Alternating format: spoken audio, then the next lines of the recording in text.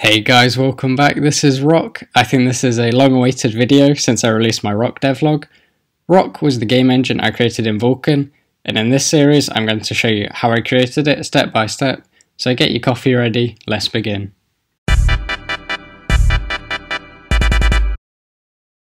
Now, if I clone my latest Rock repo, open the solution, build and run it, you can see it all works out of the box. There's no additional setup required and all dependencies are included. In this tutorial, I will be using C++ 17 in Visual Studio 2022 on Windows. Now, the first thing we need to do is download the Vulkan SDK from the LunaG website.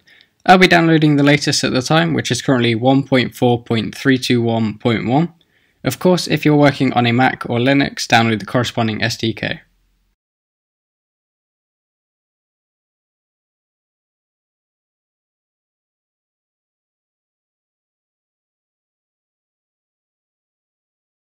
To test Vulkan is working correctly, I'll go to the bin folder and run vkcube.exe,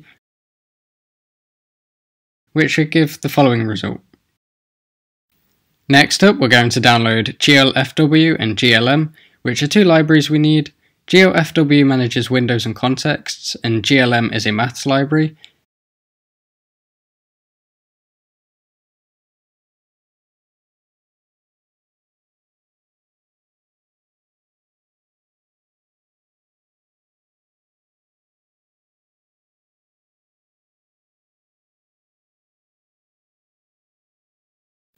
Now we're going to set up our Visual Studio environment. I create a new empty project, which I'll call Rock Tutorial.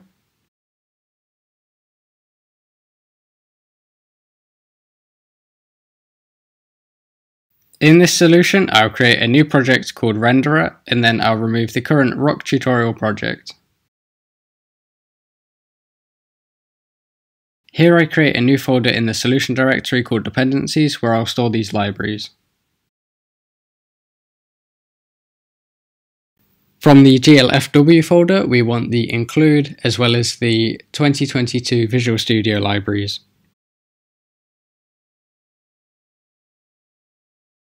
And then we just copy the library file.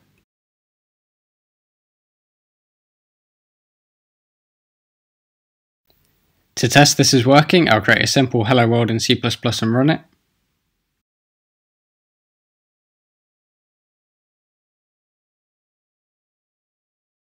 And the output is in the console as expected. Let's go!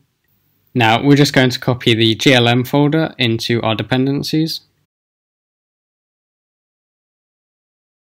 Although we've added the libraries to a dependency folder, we need to check they're included with the project, and spoiler alert, they're not.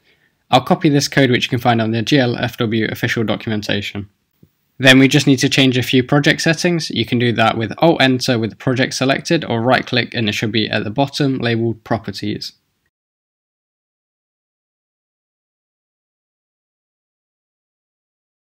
Now for these changes, you want to make sure that you have all configurations and all platforms selected. I'm also going to change the C++ language standard to C++ 17. If you go to C++ General Additional Include Directories, here we need to add Vulkan and GLFW.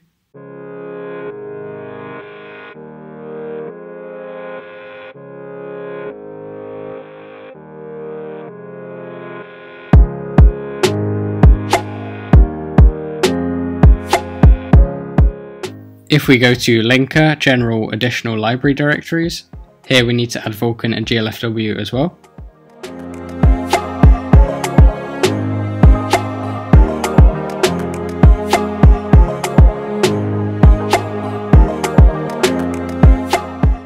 And then in Linker Input Additional Dependencies, we're going to add vulkan1.lib and glfw3.lib, which the project should now be able to find.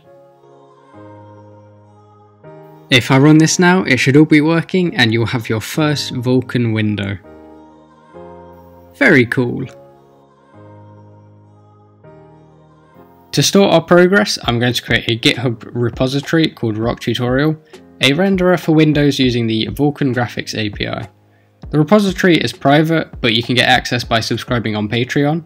Speaking of which, thank you so much to my current patrons. Without you, I wouldn't be able to continue working on my dream, which is game development. Now, I never said that Rock is a complete product, and that's because it isn't. After I've completed this tutorial series, I'm going to continue working on it, implementing new features and improvements, until I can make a game in it that I'm proud of. Now, don't get me wrong, the game I did make for it was okay at best, but I was very time limited, and now there's no deadlines, only the motivation to keep on improving. You can follow me for updates on my Discord, my Twitter, Insta, Patreon, Coffee, Facebook. Nah, I'm kidding, who uses Facebook anymore? You can find the links on my website, and all links will also be in the description below. This also includes the links to GLM and GLFW. I'm sorry it was such a short video this week, but next week we'll be taking the first steps to get a triangle on the screen in Vulkan. Thank you for watching, and I hope to see you in the next one. Bye!